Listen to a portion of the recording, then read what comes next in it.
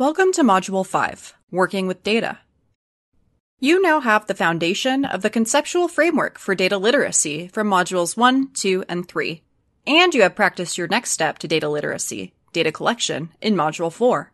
You are now ready to manage and evaluate data. Your next stop on the data citizen journey is learning how to work with the data you gather, cleaning data, analyzing data, and interpreting data. After completing this module, you will be able to articulate the question you are trying to answer using data analysis, create a plan for data analysis, identify patterns or trends from the data, and consider sample size, practical, and statistical significance when drawing conclusions from data. Cleaning data. Many data sources have purposes other than analysis. Therefore, the data is not usually standardized. This means the data may not have specific field lengths, appropriate spelling or grammar, or predefined options to choose from in a data field. For example, if you work in a patient waiting area and you are gathering information to check patients in for their appointment, you are entering data from a registration form into an electronic medical record, or EMR system. You are not entering data designed for research.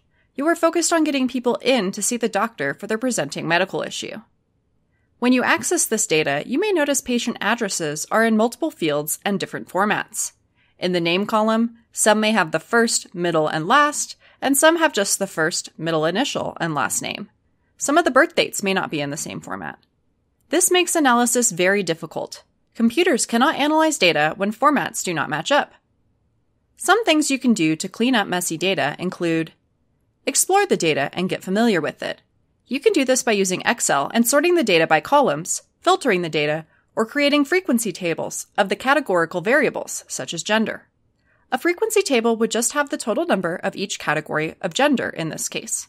A categorical variable is just a variable, like gender, that has different values. Others include race, ethnicity, age group, or education. Change the data to match a specific format. For example, if you have gender as a variable, but it is entered in different formats when you receive the data, you can change male and M to a consistent value of 1, female and F to 2, and transgender and T to 3 for your gender variable. This is called recoding data. Perform basic calculations in Excel to check for errors in numerical data. For example, sorting the data may highlight outliers or errors in data entry. Outliers are data that have unusual values compared to the rest of your data.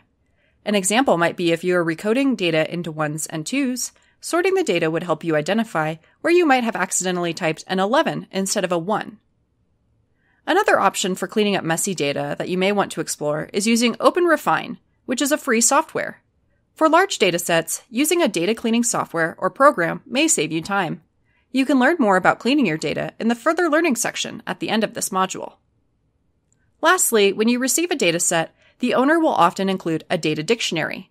You can refer to this data dictionary or codebook to decide what are valid and invalid values for a field or variable before you make changes.